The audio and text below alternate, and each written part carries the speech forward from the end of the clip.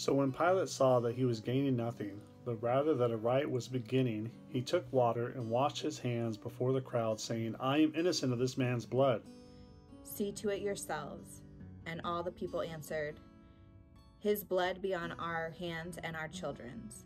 Then he released for them Barabbas, and having scourged Jesus, delivered him to be crucified.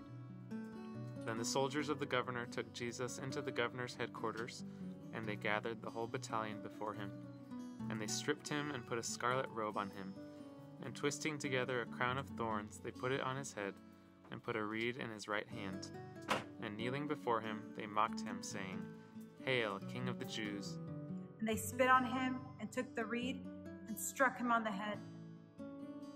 And when they had mocked him, they stripped him of the robe, and put his clothes on him, and led him away to crucify him. As they went out, they found a man of Cyrene, Simon by name. They compelled this man to carry his cross, and when they came to a place called Golgotha, which means place of a skull, they offered him wine to drink mixed with gall. But when he tasted it, he would not drink it. And when they had crucified him, they divided his garments among them by casting lots. And then they sat down and kept watch over him there. And over his head they put the charge against him, which read, This is Jesus, the King of Jews. Then 2 robbers were crucified with him, one on the right and one on the left. And those who passed by derided him, wagging their heads, and saying, You who would destroy the temple and rebuild it in 3 days, save yourself. If you are the Son of God, come down from the cross. So also the chief priests, with the scribes and elders, mocked him, saying, He saved others, he cannot save himself. He trusts in God. Let God deliver him now, if he desires him.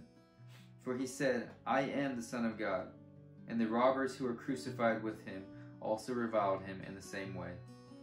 Now from the 6th hour there was darkness over all the land until the 9th hour.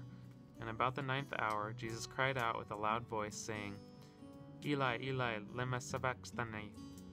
That is, my God, why have you forsaken me?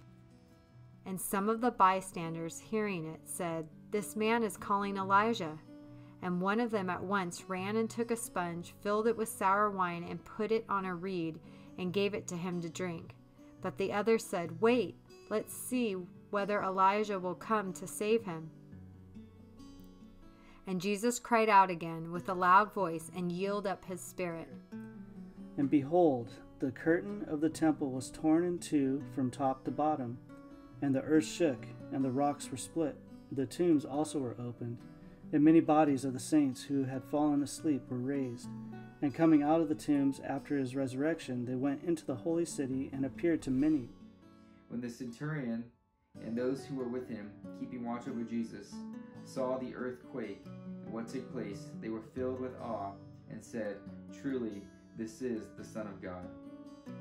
There were also many women there, looking on from a distance, who followed Jesus from Galilee, ministering to him, among whom were Mary Magdalene, Mary the mother of James and Joseph, and the mother of sons of Zebedee. When it was evening, there came a rich man from Arimathea named Joseph, who was also a disciple of Jesus. He went to Pilate and asked for the body of Jesus. Then Pilate ordered it to be given to him.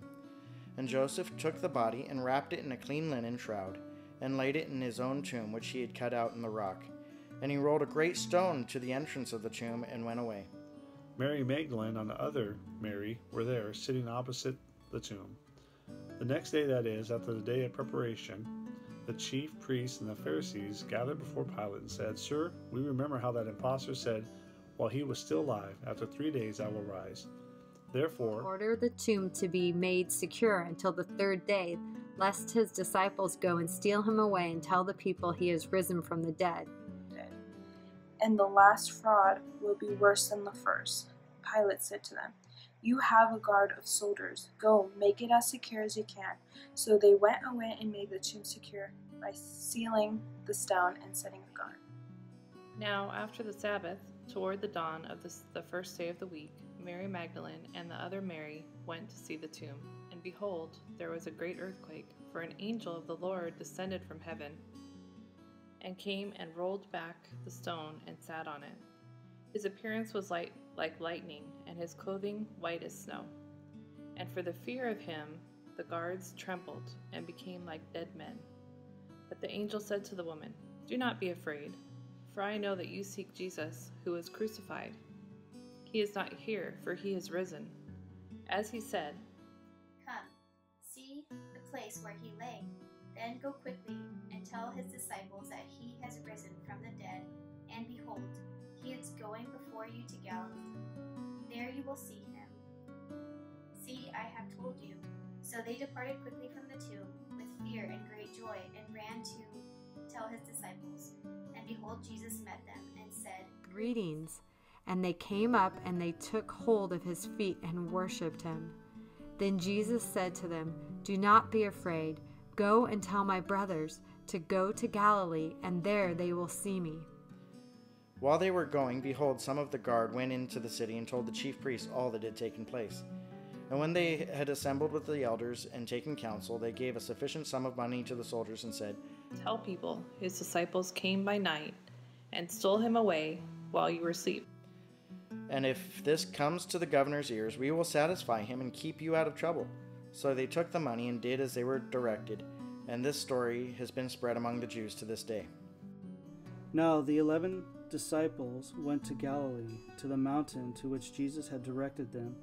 And when they saw him, they worshipped him, but some doubted.